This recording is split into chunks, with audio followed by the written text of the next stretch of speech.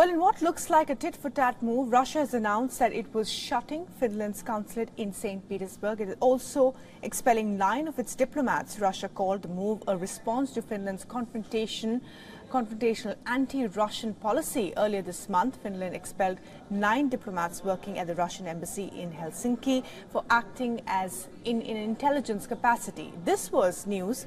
Now let's look at the fine print here.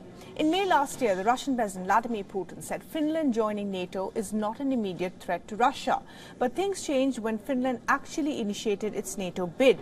Finally, when Helsinki was formally incorporated in the NATO this April, Russia called it a dangerous historic mistake and warned of unspecified countermeasures. Expelling diplomats can be seen as a very first manifestation of these countermeasures. Finland has been a neutral country.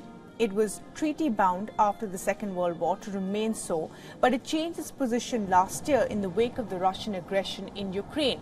NATO's eastward expansion has long been a red line for Russia. Ukraine's possible accession in NATO is considered as one of the main reasons behind Russian invasion.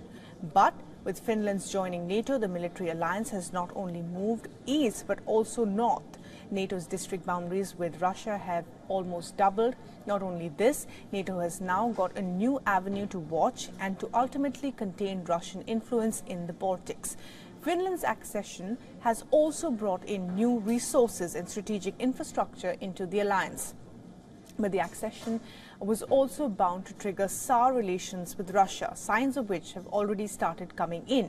Reacting to Russia's announcement of expelling diplomats, the Finnish Prime Minister says his country was obliged to start preparing for similar measures. So this certainly does not end here.